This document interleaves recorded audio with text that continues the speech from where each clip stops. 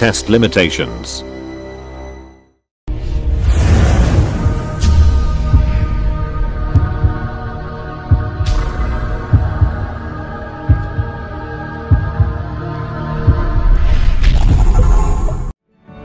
Limitations of Catalase test.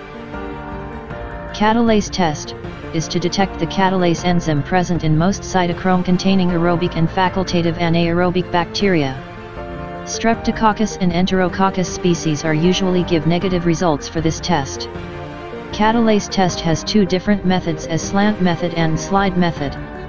So in this video going to discuss limitations of catalase test. Limitation number 1. Hydrogen peroxide is unstable and should undergo a control check daily prior to use. Limitation number 2.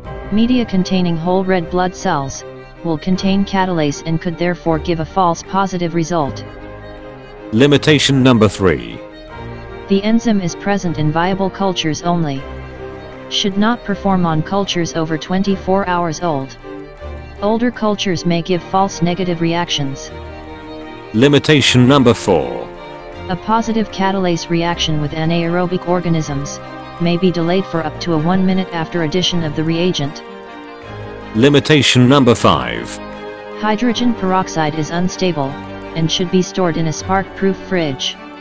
Avoid any undue exposure to light. Limitation number 6. Some inoculating loops or wires can react with the hydrogen peroxide to produce false positive reactions. Limitation number 7. A weak catalase or pseudo-catalase reaction may be produced by some strains of Aerococcus species.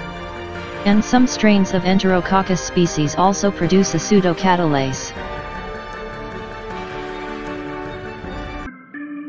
For more videos, please subscribe my channel. And if you like design this like video for you, contact me.